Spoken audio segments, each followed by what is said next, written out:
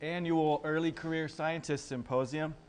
My name is Tim James, and on behalf of the committee, we're really excited about the program that we have today. And I'm just going to start with a couple simple announcements.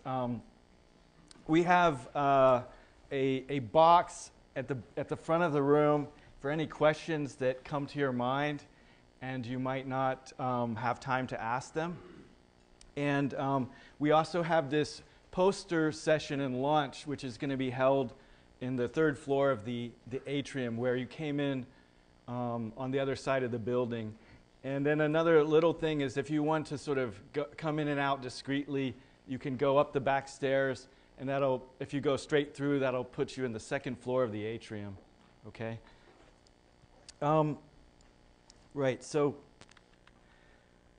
yes, so just to start with a few acknowledgments, I really want to thank the rest of the committee, Chelsea Wood, Kevin Theis, Marion Schmidt, and Thomas Jenkinson, and also a special thanks to Cindy Carl, who did most of the logistics, as well as Gail Kuhnlein. So a big thanks to them. And also to thank the sponsors of this symposium. It's really mostly through the graces of the late Dr. Nancy Walls that we're able to have this symposium. So it's really her idea to fund this thing. And also thanks to Tom Schmidt, who helped provide money from the Michigan Microbiome Initiative as well. So the idea behind this symposium, and we've had this now 11 times, is to basically showcase a very emerging topic in ecology and evolutionary biology, and then of course bring in some of the rising stars, as well as a keynote speaker or two. And so this year's topic was proposed initially by Chelsea Wood, and so it was a very timely thing, and it's pretty clear now that microbiome research is taking off. And I'm not going to say very much more, because if you know anything about what I do, it is not microbiome research, so I'm going to keep it very short. But it was interesting in thinking about this topic because a number, I think, of microbial ecologists, or some of the people right in the center of this topic, when they think of the term microbiome, actually have a slightly different concept as some of the other folks. And it's sort of a dichotomy between sort of the medical side and the microbial ecology side. So some people think that the microbiome actually is more like the microbial biome, so in the sense of like all of the microbial organisms in an environment. But the topic in this case is actually the microbes that live inside of a host. And so just going back, so if you look to see who actually coined this term, supposedly it's Joshua Leidenberg, who is claim to fame is bacterial transformation and transduction. But back in the omics craze, he coined this term apparently to signify the ecological community of commensal, symbiotic, and pathogenic microorganisms that literally share our body space and have largely been ignored in terms of their impact on health and disease. So this was a very human-centered perspective on the field. And so what is pretty obvious from the topic of this symposium is that we're no longer taking such a human-centered perspective, and it's no longer just about the health. We are integrating these major disciplines. And so we're also, I think, very excitingly getting to showcase how this concept of a microbiome and how it's been overlooked is readily applicable to pretty much any multicellular organism. And so whether it be monkeys or even fungi, it's clear that they have organisms that grow on and in them that have largely been overlooked in terms of the organism's fitness, ecological function, and et cetera. And so and so then I'm going to just let those people tell you their story, and I'm excited to turn this over to Kevin, who will introduce the first speaker.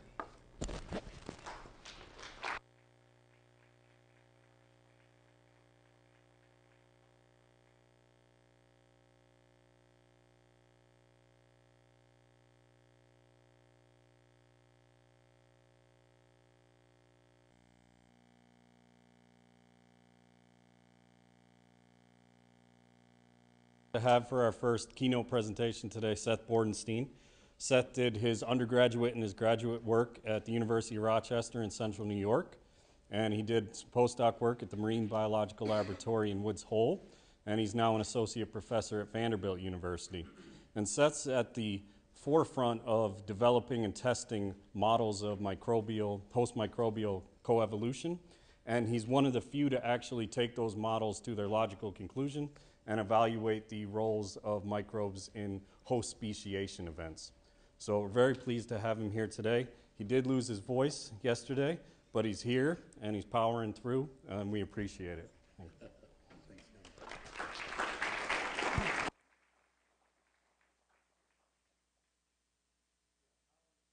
The operative word here, so I will lower expectations for what's going to happen. But thank you very much for the invitation to be here. This is an exciting time for me to hear about all the great science that we're going to hear about later today. And I'll just get right into this before I lose the rest of my voice. So, Darwin publishes The Origin of Species in 1859. And many biologists in the evolutionary community like to note that The Origin of Species really could have been titled The Origin of Adaptations. And the reason for that is that Darwin, although he had one chapter on hybridization, didn't necessarily lay the foundation for studying the origin of species.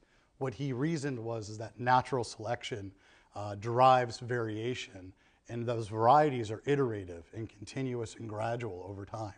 So the idea that varieties would split into species is almost anti-evolution. Why would evolution produce a trait that you can't no longer interbreed? So Darwin arguably leaves the species problem in all its great patterns and rules to the future of biology. And he calls it the mystery of mysteries largely for that reason. So I'm going to give you an altered history of speciation as I look at it from a microbial lens. And this can be dated back to 1927, where Professor Ivan Wallin at the University of Colorado is working on mitochondria. And in his book, Symbioticism and the Origin of Species, he writes, "It is a rather startling proposal that bacteria, the organisms which are associated with disease, may represent the fundamental causative factor in the origin of species." Now, are we going to go that far today? Definitely not. But I do think that Wallin is a very interesting character in the history of evolutionary biology, because for the first time he reasons that mitochondria are in fact bacterial derived. More so, he actually claims that mitochondria are bacteria. So this is way before Lynn Margulis actually gets to her conclusion, right? So how did Wallin do that? Well, he simply looked inside the cells of animals and plants and saw that mitochondria divide by binary fission. And this is only attributable to bacteria. Because all animals and plants have mitochondria, he had this epiphany, if you will, almost too speculative, but it was an epiphany that perhaps these bacteria, these intracellular bacteria, represent a fundamental factor in Darwin's great origin of species problem. So what happens to Wallin? Why don't many of us know about him? Well, it turns out in the same year that he publishes his book, H.J. Muller publishes his famous Drosophila X-radiation studies and shows that transmutability of organisms, or Drosophila, can be mapped to nuclear chromosomes, right? So the foundation for the modern synthesis is commencing now, where Darwin's focus on evolution and natural selection, mainly in animals and plants, now seamlessly fits together with the observation that nuclear genetics can explain how varieties form. And these are mappable not necessarily to bacteria, as Wallin might claim, but to the nuclear genome. So another interesting aspect is this book. In 1937, so just 10 years later, Theodosius Dobzhansky really brings together the modern synthesis in Darwin's problem into this very famous book that most of us probably know. What I like to note is that Dobzhansky's book title is just like Wallen's book title, right? He probably looked over to Wallen and said, I'm going to swap out symbioticism with genetics, and now he sets the foundation for the origin of species in terms of the biological species concept. He gives us Dobzhansky-Muller incompatibilities, and the nuclear-centric foundation for biology is now off and running at this point. The other problem is that Wallen claimed he could culture mitochondria from rabbit livers. So he had this one big problem in his history where clearly that was due to contamination. And I think I got to give him some credit. He was concerned about contamination at the time, but probably didn't have the tools to recognize how important contamination can be. So I think what I'd like to suggest to you is that the early eras of biology were largely missing microbiology, right? We have Darwin focusing on animals and plants, so it's a eukaryocentric era. We have the modern synthesis being a nucleocentric era, and even leading some folks like T.H. Morgan to say that, you know what, whatever Wallen was observing in the cytoplasm, that can be ignored genetically. We need not worry about that. So the history of microbiology is largely divorced from the history of botany and zoology. And if anything's sort of teaching us today, it's that I think we're largely seeing a merger of these three different big fields in the context of host-associated microbiomes, which is why it's so exciting to be here today. So here's Margulis, who gives us the formal foundation for mitochondria being bacterial-derived. Here's Carl Woese giving us the tree of life, opening our eyes to the great depth of microbial diversity. And then finally, in the last 10 years, we're experiencing, with technology driving it, a new synthesis, if you will, maybe a postmodern synthesis, as Eugene Koonin states, or Margaret McFall-Nagai likes to say, because we're integrating microbes into all facets of biology. One area where we haven't done a good job, at least in my opinion, is that the origin of species still remains a difficult area to get microbial thinking into. And in fact, this is a typical summary of a review from the speciation field, where very often the field is focusing on speciation genes in the nucleus. So what are the types of genes that cause reproductive isolation, and what are the phenotypes that cause reproductive isolation? It's very rare that you'll see a review that considers microbes in this kind of discussion. And I think it's gotten to such a polarizing extent that even as far as in 2013, we have a few prominent biologists in developmental biology and evolutionary biology, saying things that I was sort of surprised by, because I don't necessarily agree with them, which is, I know of very, very few cases in which endosymbionts cause speciation, and a ton of cases in which changes in host genes do, and in which those genes have been mapped. Second, I don't think we have any evidence yet that there's been speciation caused by microbes. I'm not willing to go that far yet. So some of you may say, well, speciation by microbes or symbiosis is obvious. Some of you may not. But there's clearly a portion of evolutionary geneticists who aren't looking at the microbiological role to be played in this area. So I want to start the discussion then with what is a species actually made of? And clearly it's made of a nuclear genome, and that nuclear genome is not necessarily a harmonious unit of organization that's vertically transmitted. And I'd like you to note that because I'm going to compare it to the microbiome in just a second. So the nuclear genome is populated by autosomes, but it's populated by sex chromosomes that have different transmission routes and all sorts of selfish genetic elements. Yes, it's vertically transmitted, but it also undergoes recombination, so genes are shuffling all the time. Gene-gene epistasis has to deal with the fact that genes are being shuffled all the time. Some of these traits relate to the microbiome. So if a species microbiome is going to be made intrinsic to the species, what is it and how does it compare to the nuclear genome? Well, it's going to exist of all the microbes, of course. And I think one area of contention for the microbiome is it vertically transmitted? And probably we need to delve much deeper into this area, but generally we think of the host-associated microbiome as being acquired from the environment. And if it's acquired from the environment, this somehow creates a problem for setting up associations between microbes and hosts that evolution or selection could operate on. But that problem, that intellectual problem that I think we don't know a lot about, is theoretically continuous to the problem of recombination and gene shuffling shaping adaptations. So there's no intrinsic reason to separate the microbiome away from fundamentals of evolutionary genetics, because there are parallel issues here. And I'd like you to just consider that for the rest of this talk. There is evidence, rising evidence for vertical transmission, or at least maternal microbial transmission in the animal world. I'm not going to go through all the details here, but I'd like to say that there is external transmission. In humans, for example, the mother's breast milk has up to 600 OTUs. That would be a case of transmission to the offspring after birth. Vaginal microbes as well. Internal transmission is a more provocative area when we get outside of invertebrates. Mammals, we tend not to think have a lot of internal maternal transmission. The way I see the evidence right now is we have a lot of disparate pieces of evidence that would suggest this is not true, that probably there is some degree of small internal transmission. And at least in the human case, we're seeing evidence, although it's somewhat controversial, for a placental microbiome. We're also seeing evidence for bacteria in all sorts of tissues that would suggest there could be internal transmission. And then finally, there are experimental studies in mice. So in 2008, Jimenez et al. Showed that you could orally inoculate pregnant mice with a probiotic, and that oral probiotic would in fact make it to the fetus. And they could culture it from the fetus. So let's, I think, keep an open mind that sterile womb paradigm, although it's 100 years old, is really a paradigm that stems from the dogma of the germ theory of disease, and that we should be afraid of microbes. But everything in recent history suggests that perhaps there's beneficial microbes in all aspects of biology, including the sterile womb or inside the womb.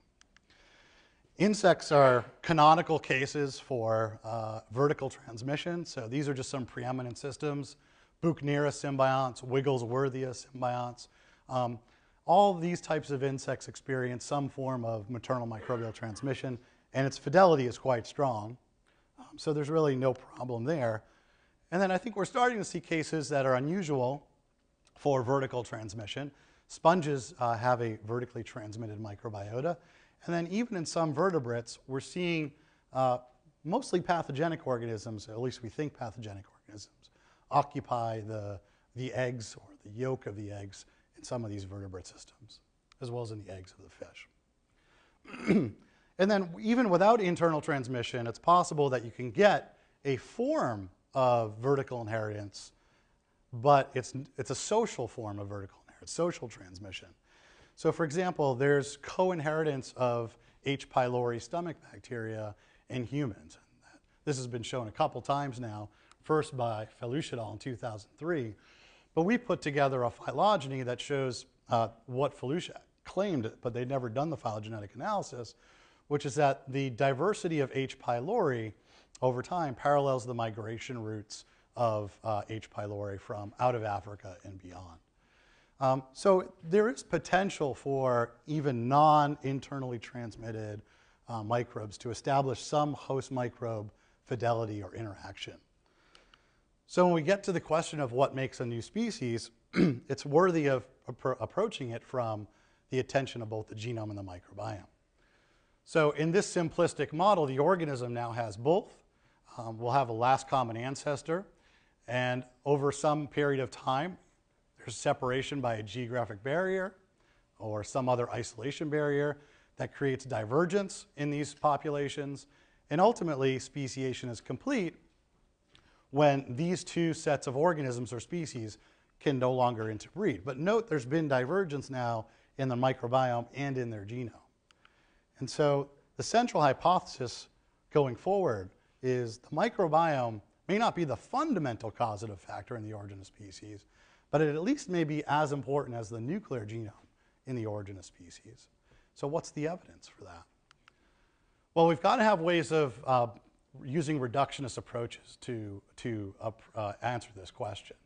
Thank you for the laughter. It's a subtle joke. But so one of the ways we're doing it is asking, why do hybrids die when closely related species interbreed? And there's 3 reasons, although we don't often talk about them in evolutionary biology. The first is this standard Dobzhansky-Muller hybrid incompatibilities, where divergence in alleles in genome 1 and alleles in genome 2 create hybrid problems such as sterility or inviability because those divergent alleles no longer work together. The second reason is you could have divergence in the microbiome, separate from the genome. In fact, completely independent of the genome, you could have divergence in microbes that cause hybrid inviability or sterility. And I'll tell you an example of that. And finally, if you put this all together, it may take 2 to tango, in which the genome and the microbiome interactions are so fundamental that you create a model of what's called hologenomic speciation, where you have to consider both the genome and the microbiome in the origin of species. So we've been studying these phenomena in Nasonia. This is Nasonia. It's not this colorful, and it's not this big. But it is called the jewel wasp, affectionately, because it's metallic and shiny. And we've been using it because it's an excellent model system for studying the origin of species in closely related species pairs. So if you were to go to Drosophila and use melanogaster, its closest related species is 3 to 5 million years old. In Nasonia, we have 3 to 4 species that all diverged in the last million years. The older species pair, and then two that form a younger species pair as well. So you're looking at mating behavior as I talk you through some of the biology of Nasonia here. Okay, so the male's on top of the female, trying to spit pheromones at her, sweep his antenna, nod his heads, and is looking for her to acknowledge that this is a homospecific mate. And once she does that, she lowers her antenna down, she opens up her abdomen, and the male will get the signal from mother's antenna and back up and inseminate her. As I mentioned, Nasonia is a pretty cool model for speciation. We also have genetic tools. So we have full genome sequences for all species. We have thousands of molecular markers to do QTL analyses. We have RNAi technology for knockdown. We now have germ-free rearing, and they're very easily maintained. Okay. So the species distribution, also noteworthy. Vitropenis, which will be a cornerstone of the topic today, exists throughout North America. And then Longicornis and Giralti, another piece of the puzzle today, exists sympatrically within Nasonia vitropenis' range. Giralti on the east coast, Longicornis on the west coast. All right, the first story I'd like to tell you about is actually a microbe-microbe incompatibility. And this is going to be with Wolbachia. So Wolbachia are one of the most common vertically transmitted symbionts in the animal world. This is a Nasonia egg. In blue are the mitotically dividing chromosomes, and in green are the Wolbachia stained, and they localize towards the posterior end of the embryo, which is pretty interesting because this end of the embryo is where the pole cells and ultimately the testes and ovaries are fated to develop from. And because Wolbachia is vertically transmitted, they have specialized, even as early in development, to find their way into essentially the cells that will transmit them to the next generation. So at least 40% of all arthropod species have Wolbachia in vertical transmission. So this is now Wolbachia in the testes of Nasonia, in the accessory glands. They're labeled red here in this case. And then this is a transmission electron micrograph of Wolbachia. It's about 1 micron in size. It's not terribly interesting to look at, but what is interesting is sometimes we see bacteriophage particles being produced because Wolbachia harbors a temperate phage woe that is both lysogenic and lytic, and in this case we were able to see a lytic production of these phage particles. So that's really another story that we work on. I'm not going to focus on that today. One of the most common mechanisms that Wolbachia cause is a form of reproductive isolation on the host side, but on their side we call it cytoplasmic incompatibility. And this is a way for Wolbachia to genetically drive itself through host populations with efficiency. So under these mechanics for a one-way crossing incompatibility, infected males mated to uninfected females are incompatible, no offspring are produced. but all other crosses are compatible. So first of all, I'd like to say, why are Wolbachia causing this incompatibility? And the reason is because Wolbachia are maternally transmitted from one generation to the next. So if Wolbachia is causing the uninfected females to have reduced fitness, then infected females have a relative fitness advantage because they reproduce twice as much as the uninfected females. And that's why Wolbachia causes this essentially suicidal phenotype, at least on the male side, because Wolbachia are using the males as suicide males to decrease the fitness of uninfected females. And this in turn allows Wolbachia to spread every generation. This phenomenon spreads Wolbachia because it enhances the maternal infected mother's fitness because they're reproducing more. So how do Wolbachia cause this problem? This is pretty fascinating, and we don't have a full solution on how it's doing it yet. But after fertilization in this cross, the paternal genome and the maternal genome line up for the first mitosis. And they both have to undergo condensation to get through mitosis. But in prometaphase, we can see something different. The paternal chromatin don't condense, whereas the maternal chromatin do. This persists through metaphase, and ultimately at telophase, the maternal chromatin are splitting, but the maternal chromatin are splitting properly. The paternal chromatin is just shredded because it never lined up for the cell cycle to go through properly.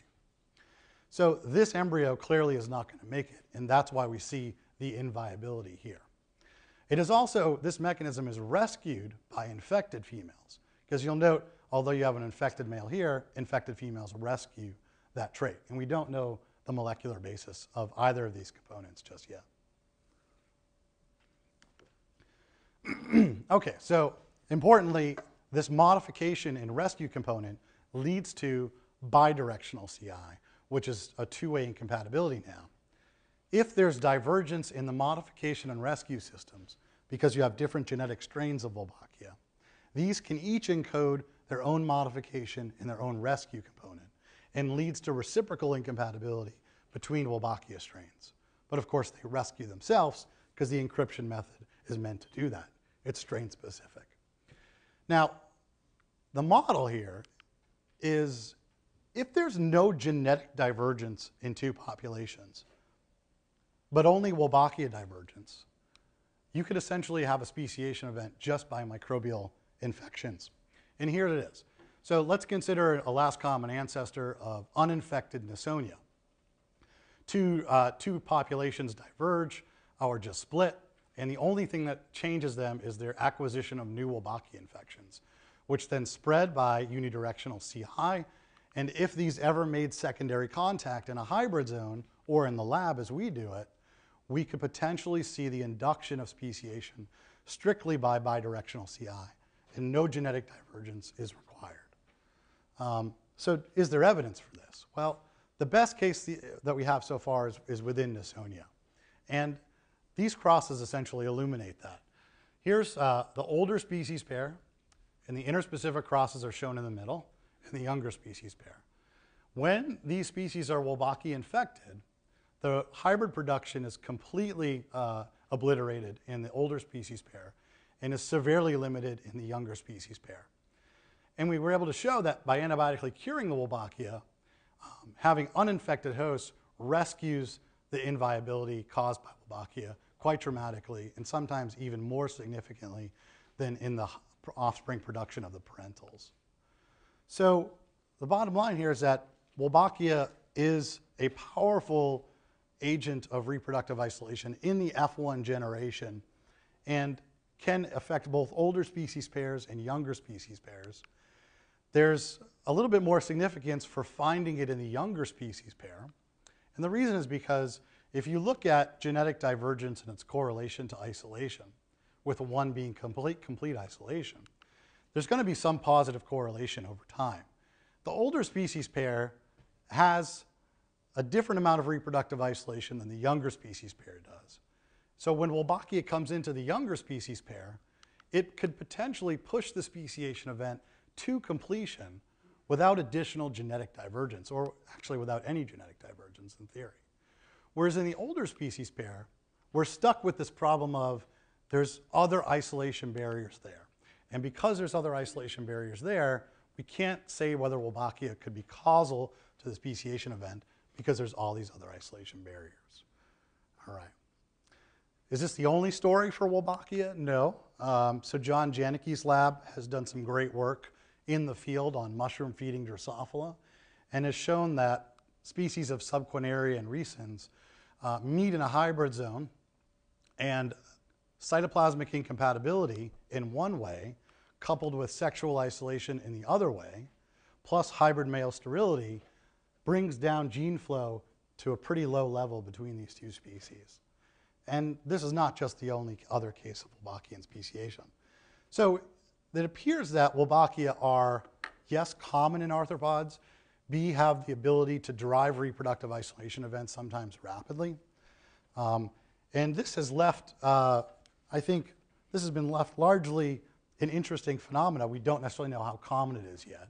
But the critics would say, well, this is just one microbe only in arthropods. So it's not a universal mechanism for driving the origin of species, as if there would be a universal mechanism, right? Probably not. There are many different ways to make a species. So that actually motivated us to go to the gut microbiome as a more general proxy for studying speciation by symbiosis. And the reason is because, insects, yes, are one of the most diverse groups of animals and species groups on the planet, but they're not the only one. And most other organisms, animals, have some form of a gut, whether you're a sponge or a hydra or a complex organism like a human.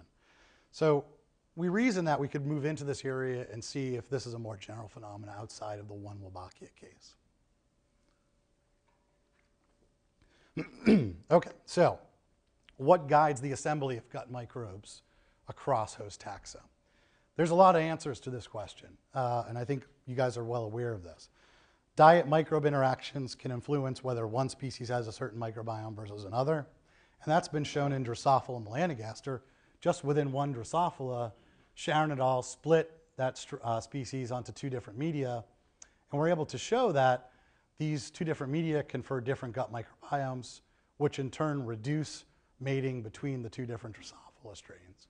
And of course, this is a common phenomenon in many other examples. And then Rawls et al. Early on showed that there's likely a host by microbiome interaction, right? If you take the microbiome of mice and you take the microbiome of fish and you put them into germ-free raised mice and fish, essentially a transplant of one species microbiota to another, well, they don't just make do with what they received. The host, this may be too forceful, but the host will work with that microbiota to reshape its phenotype or its composition to look something more like the original conventional microbiota. The same thing for the fish. Now, it could also be that the microbes are doing a little bit of choosing themselves.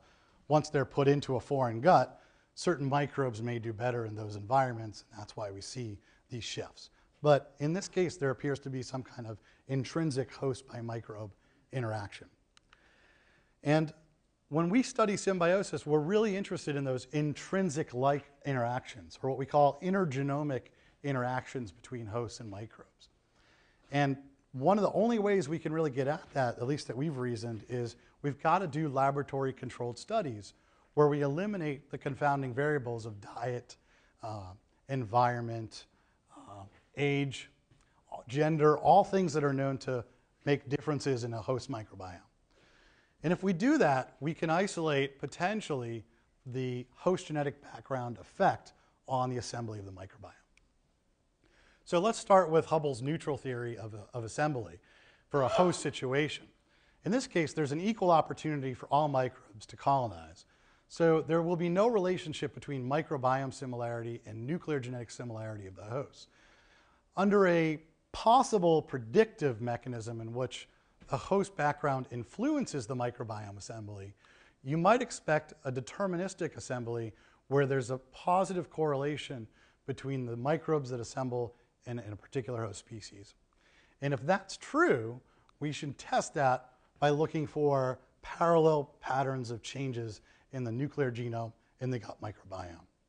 And we call this phylosymbiosis for lack of a better word, because what we're looking at is community-wide changes in parallel with nuclear phylogeny.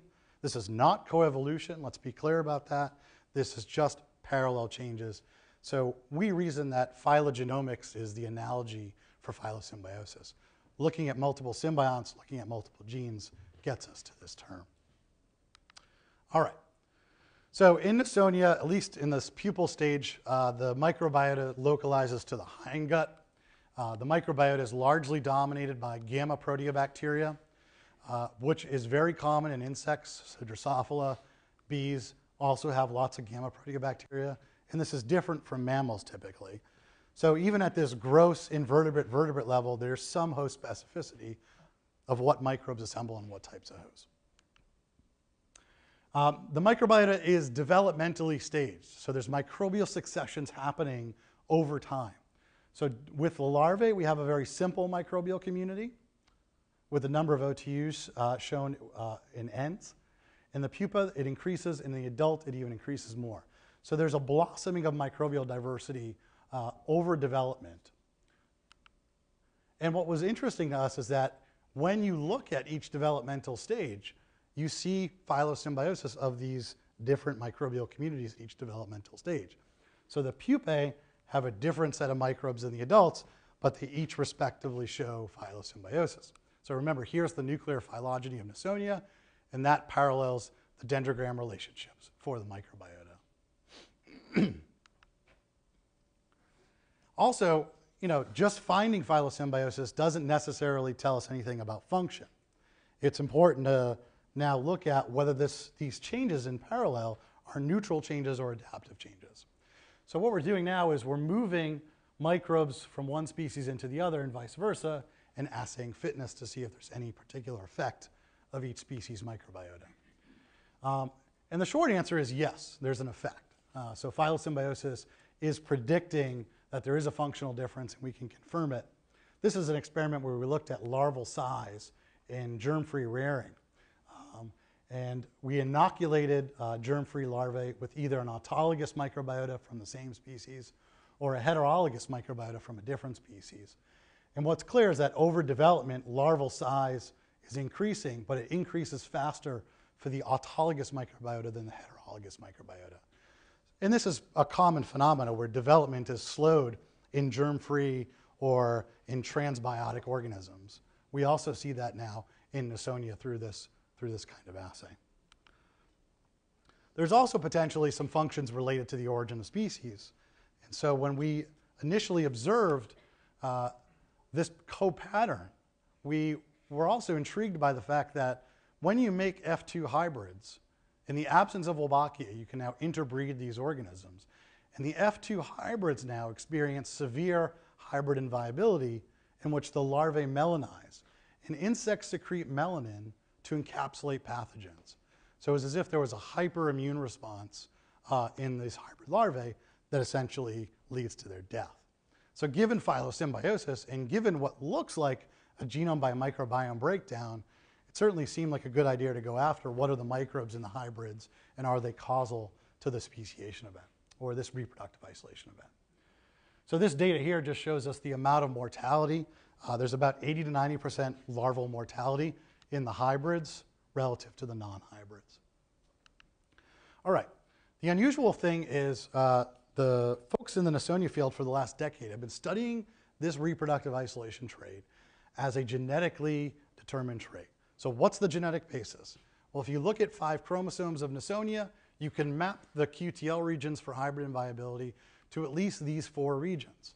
And that has been the state of the art and is very consistent with trying to find the speciation genes on these chromosomes, as many evolutionary biologists do in their respective systems. But we can also ask, what's the microbial basis? Something that's rarely done in the field, but may be needed in a more common way, because in this case, we were able to show that the normal larvae of Duraltine vitripennis, their microbiota looks very different from what we see in the inviable hybrid.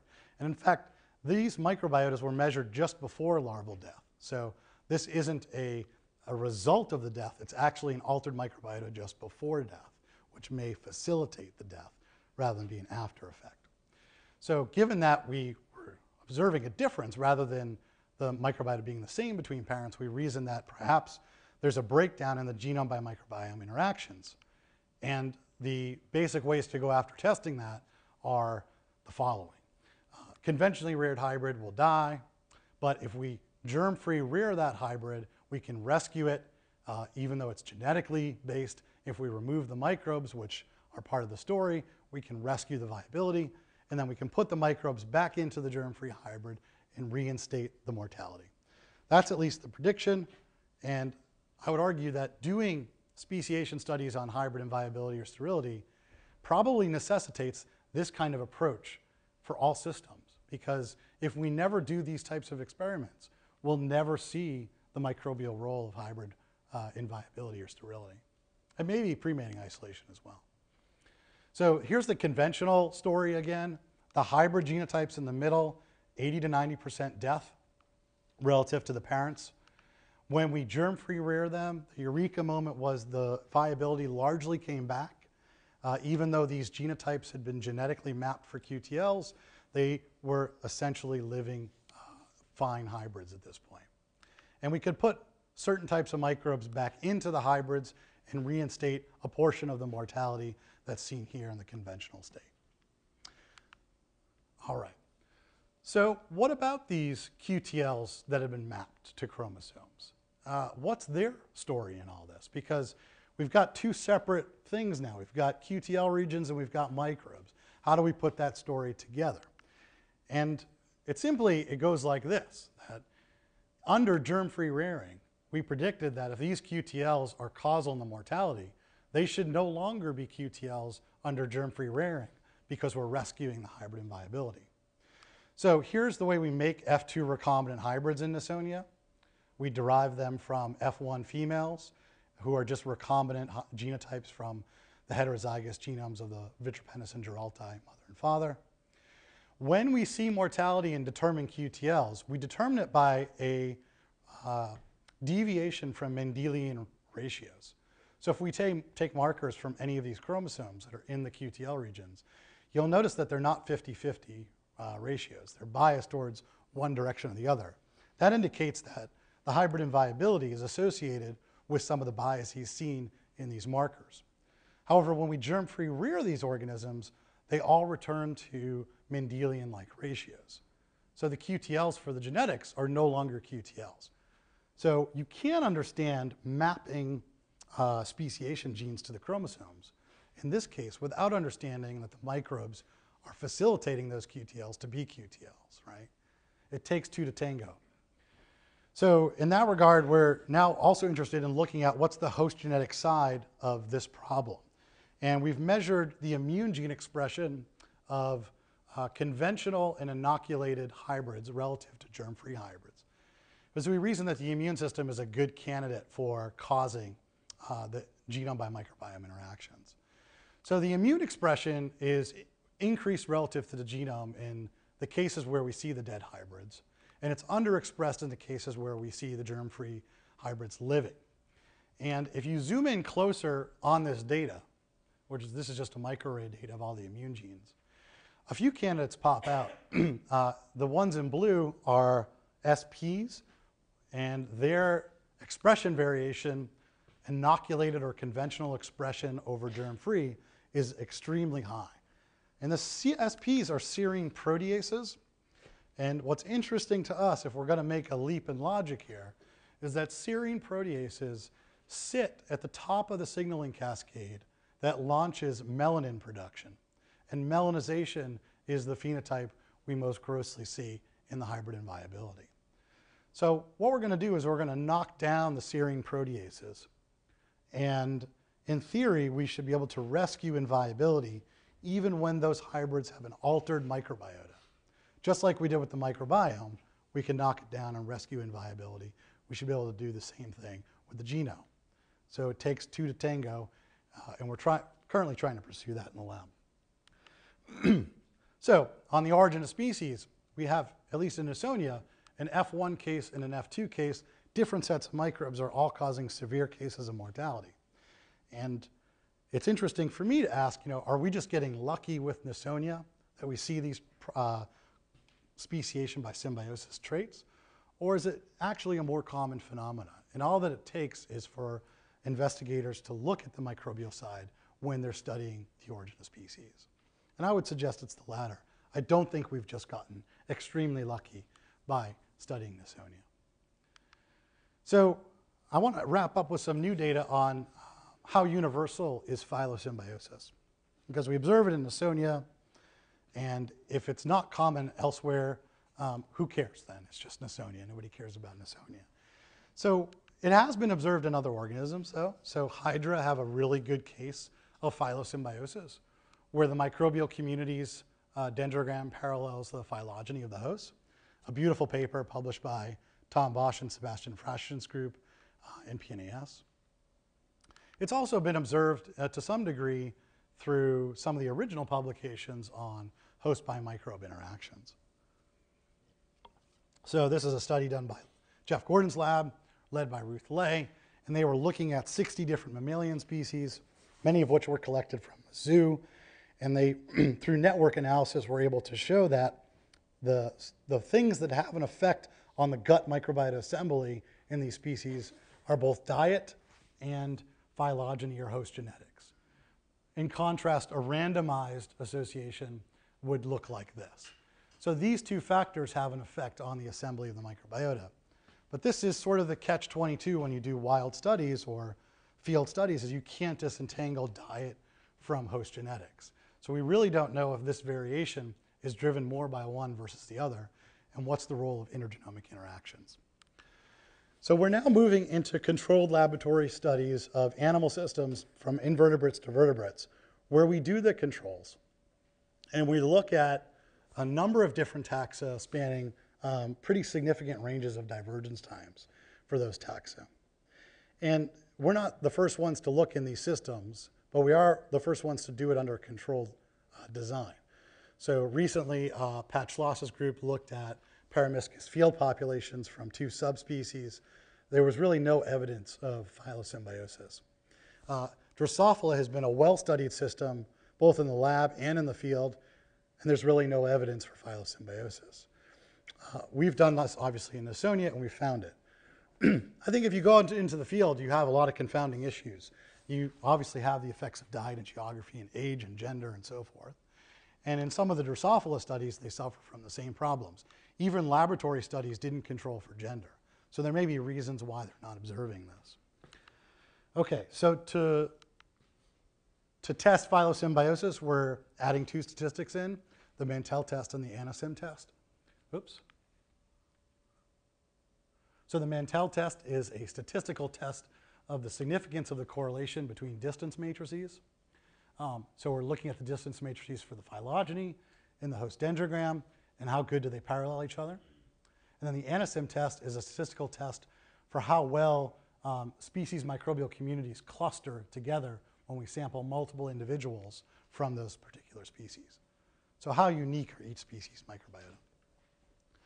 Okay, so here's deer mice and mosquitoes. We do see perfect phylosymbiosis in both these cases.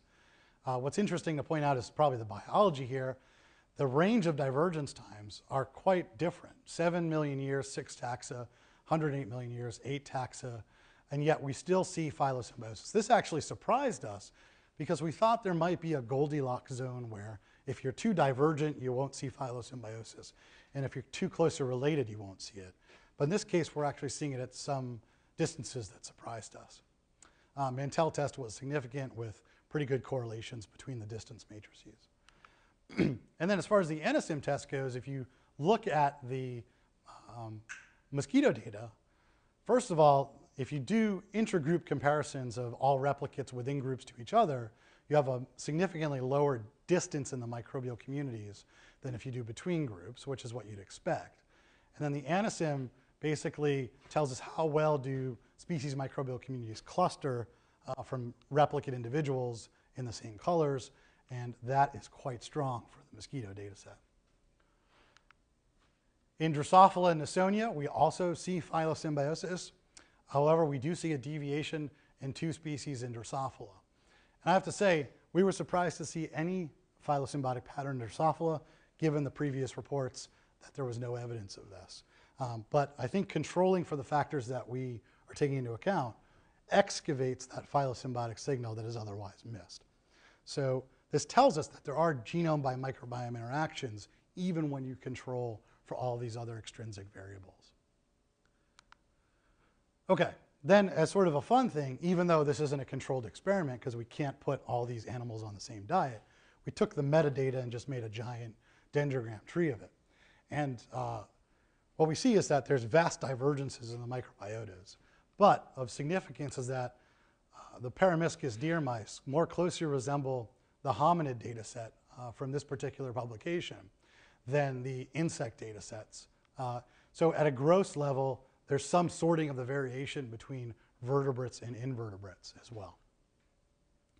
Okay, so do microbes drive the origin of many species? I'll just leave with a few philosophical points here. The short answer is there are rising numbers of cases, and I talked to you about the gut bacteria in Drosophila melanogaster that change on different media and that facilitate pre-mating isolation. There are also other cases of Wolbachia in Drosophila. There are many cases where insects will simply not exist on their food sources. For example, aphids on plant sap, which is deficient in essential amino acids. They just can't exist without their nutritional symbionts, Buchnera, that confer the missing essential amino acids. So the origin of all aphids is in fact attributable to their symbionts, and perhaps the radiation across different host plants is attributable to their symbionts. Plants are part of the story as well. So if you look at hybrid incompatibilities between strains of Arabidopsis, what Kirsten Bombley's lab showed early on was you see these deformed small F1 hybrids between varieties of Arabidopsis. And she was able to map these to immune genes in the plant genome. Immune genes are important. There's some kind of large immune effect on speciation. So even in many types of animals, chimps, Drosophila, and humans in this case, immune genes end up being some of the most common genes under positive selection and rapid evolution. Immune genes are the windows into symbiosis. If a speciation geneticist or an evolutionary geneticist maps interesting evolutionary or speciation traits to an immune gene, they're mapping most likely a symbiotic speciation or divergence event. They just haven't considered the other side of the equation. I think that's the big task that we have to holistically come together on to get a more synergistic interaction between microbiologists, botanists, and zoologists in Darwin's species problem. So I'll just summarize. We're coming out from Darwin. We've gone through several stages of history, tensions between fields, but arguably we're in an interesting era where some of this is starting to come together. You could summarize a few other epochs in biology. You know, Darwin's theory was eukaryocentric. The modern synthesis was nucleocentric. Then we have the revelation from Woese and Margulis and many others on the universality of microbes and symbiosis. And this is all coming together for the next generation, really for the young scientists here, to drive the postmodern synthesis. And so it might be fun for the young investigators to think about the time that you're doing work in right now, because arguably it's akin to the time that genetics got started 100 years ago. And very basic questions were being asked about how do nuclear genes link to fundamental biological processes. And you're doing research now at a time when microbes are being asked of the same thing. And we're in the first 10 years. So there will probably be another 100 years of great biology, just like genetics has had 100 years to bring us to the point where we are right now. Okay, so I will thank the following folks who contributed to this work. A lot of it was led by Rob Brucker, who's now a junior fellow at the Rollin Institute at Harvard. Several personnel in the lab, Lisa, Andy, and Teddy are graduate students. Rini was a bioinformatician, and the Dimensions of Biodiversity program for getting this work started. So thanks for your attention. I'm happy to take questions.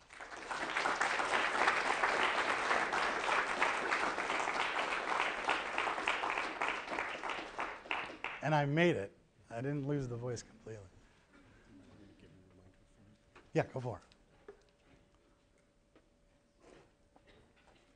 Yeah, up top. Yes, sorry. Thank you for a really interesting talk. I have two questions. Sure. The first one is, do you think that the differences in the phylosymbiosis that you see are due to the changes in the membership of the closely related species, or due to changes in the relative contributions of the bacterial symbionts that you see in those species guts? Yeah. And then my second question is about whether or not you think that your conclusions might vary a little bit if you follow the same organisms over their lifespan, or over just adding the time series component, because we know that a lot of gut microbiota have quite variability over time, especially in humans. And so I just wondered about your comments on that. Thanks. Yeah. So the first answer is probably too short for satisfaction, but the answer is yes, both factors are changing across phylosymbiosis. So both abundance and taxonomic composition. And you'll note that the microbiota dendrograms have very deep divergence times, whereas sometimes the host species don't. So it looks like the microbiota is changing more rapidly than at least the genes we constructed the phylogenies with. That's probably not a shocking thing, but that divergence is coming from both taxonomic as well as abundance changes. In terms of your last question, the sort of what happens over an organism's lifetime, I think that there's an area of variability here that's really hard to grasp, which is what you're asking me to sort of try and tackle is, how do you now incorporate the fact that when you don't necessarily look at one stage of development or one time period, what happens? And boy, I would like to know. But the short answer is I'm going to start where at least we can control things and have a good idea of how we can conclude. If we start looking at, let's say, does an older male become incompatible with a younger female because of the gut microbes or not, those are definitely doable experiments. I just don't have a sense of how to answer that yet. And in some cases, you know, it's not necessarily relevant in the sense that microbes are coming in all the time. So a lot of those microbes are going to be neutral. They're just coming and going because they're breathing in air that has different microbes, or they're aging so they have a different immune system. But it may not be functionally relevant microbes. And so probably the critical question is, you know, what's functionally relevant at these different stages when we start to look at these functional questions? I don't know if that's satisfactory, but I'd love to hear more thoughts on it. Do you just want to try and shout? Okay. Yeah. So yeah, also relating to the same part of the top with the phylosymbiosis. Sure. So how do you differentiate that pattern from a case where the host splitting has nothing to do with the microbiome, but that the microbiome is just simply tracking that? Yeah. Can we expect the same result? So, well, the assumption that I didn't say is that we're assuming the microbiota is largely environmentally acquired. So it can't track, the microbes can't track without some kind of environmental acquisition under that model. The microbes could track if they're vertically transmitted. But currently, I think we have to take the position that most of the microbiota is not vertically transmitted. So then you end up with really the Hubble's neutral theory as the default explanation for what's going to happen in assembly over host ancestry. And it should not parallel host ancestry unless there's some kind of microbe by genome interaction. Does that make sense? Yeah, so there is an interaction. There has to be, because tracking doesn't work if the microbiota is environmentally acquired. Because we're starting from a position of everything's out there, the host is out there, the microbes are out there separately. Now they come together, but how they come together and what relationship is important. And that can't happen by vertical transmission or tracking per se. So in the case of Masonia, you have 4 QPL, that's example. Is the microbiome of the hybrid different from the 2 parents? Yeah, so the, so So in this case, is the mutation caused by incompatibility between genome and microbiome, or between the 2 microbiomes? I see. That's an interesting question. Well, here's what we know. Yes, the hybrid microbiota is different. How it's different is I haven't said that. So a rear microbe in the parents becomes more dominant in the hybrids. That's one major change. There's also acquisition of new rear microbes in the hybrids that aren't in the parents. So it's both abundance changes and taxonomic changes. Now, is the incompatibility due to microbe-microbe interactions or microbe-genome interactions? We can answer that actually, because in our inoculation experiments, we're only putting in in some cases, one microbe into the hybrid, germ-free hybrids, and that elicits the mortality. So in that case, it can't be a microbe-microbe interaction. Plus, the QTLs are mapping, so we know that there are some effects of the nuclear genome on the mortality. Is that satisfactory? Okay. Right here, maybe? Or, sorry, go ahead. So I have like the field population data where I have 3 species of salamanders that I sampled that are about 10 million years in divergence, and they all pretty much look the same. So they are like one of the field examples. So what I'm trying to think about is whenever you bring those animals into the lab, the microbial community shifts to some degree. It still kind of mimics the natural population. But is it that there's something about the environmental influence in the field that you can't really control for that maybe is slowing the process of speciation, or is just, I don't know, if there's like any kind of comments of what like a natural community is really doing and how you can't really uncover that pattern as well when they're in the field as whenever they're in the lab. That's a really interesting point about slowing speciation.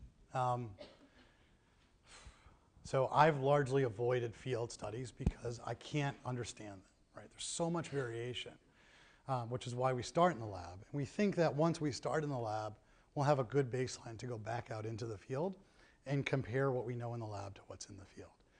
Part of my feeling is, it's a gut feeling, is that what we see in the lab is probably a microcosm of what's in the field, because the field generally has a lot more variability. A lot of it's probably neutral. And so we're trying to construct whole microbial community dendrograms and relationships on whole communities of microbes in the field, lots of which just may be neutral. Whereas we isolate a lot of that neutral variability when we bring them into the lab. So one thing we could do is look for the essential microbes in the lab. Do they persist in the field? And it may be that only a small fraction of the microbes in the field constitute phylosymbiosis, whereas everything else isn't. But when we lump it together in these gross analyses, we're going to see no effect or a lot of similarity between species. And so this is the conundrum of biocomplexity that we're in. And it's really, up to us to figure this out over the long term about how to not just have such simplistic measurements of whole communities, but to portion microbial components away from each other to get at these questions. Very nice, thank you. Hey, Tom. So as you present the evidence for a central role of microbes in speciation, what's the primary or the major criticism that you hear from more classical evolutionary biology? Yeah, great. So I think generally the evolutionary biologists in the Drosophila field in particular are at a point where they think that because they've mapped genes to nuclear chromosomes, that speciation can't be commonly caused by symbionts. And the failure in that argument that they don't realize is that just because they're mapping something to a nuclear chromosome, it could be an immune gene, for all we know, and that immune gene's interacting with a symbiont, just like we've seen in the Nasonia cases. So I think they're still stuck in this modern synthesis thinking of all the change has to happen in the nucleus. Yes, a lot of it does, but it's interacting with the microbiome, and that opens the door. The other thing is they'll say the general rules of speciation are explained by nuclear genetics. So Haldane's rule, which is where when one sex is sterile or inviable, it's typically the heterogametic sex, the XY male, for example, and that maps to usually a sex chromosome for that particular reason. But again, I think that it's an assumption that they're making that because Haldane's rule perhaps appears to be a sex chromosome-based phenomena, that symbionts can't explain that. And that's simply not true. We do actually have cases where microbes explain Haldane's rule. So the absence of evidence is driving, I think, their criticism, or at least their lack of knowledge in this area is driving their criticism. And it's part of my mission to sort of wake up the field and say, no, there's more to it. And it's not just going to be one person that can do that. It's going to take a lot of people to change a field, if it's changeable at all. So yeah, that's kind of where we are. And I guess to wrap this up, the microbiological community sort of often sees this as obvious, which is a delight. But we do have our challenges. Yeah. Can you explain to me what the fundamental insects diverging on plants, where the plant genomes just happen to be on the outside as opposed to the inside, and the vertical transmission is the oviposition preferences of the insect. Right. This looks a lot to me Right. like where the environment is the genotype of another organism. Right. It just happens to be on the inside as opposed to on the outside. Yeah. Why is this fundamental difference? Actually, I don't disagree with you.